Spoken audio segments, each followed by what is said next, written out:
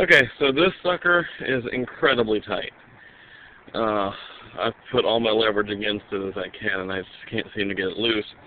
So what I'm going to have to do is put these clamps back on, because as you see, there's quite a bit of wiggle there, and I think I'm losing some torque on that wiggle. That's why I can't get it loose. But that, I believe, is the union bolt, and according to my handy Haynes manual here, it's telling me that I got to remove that union bolt to get this out of here. So, gotta put it back together a bit.